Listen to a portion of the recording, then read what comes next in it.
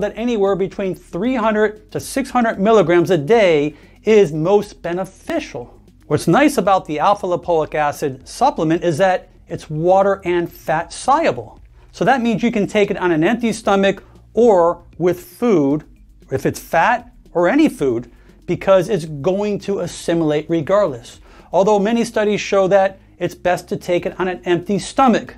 There are other important nutrients that will be an asset to you, like the B vitamins, vitamin D, your omega-3s, as well as your fruits and vegetables, those colorful fruits, your green veggies.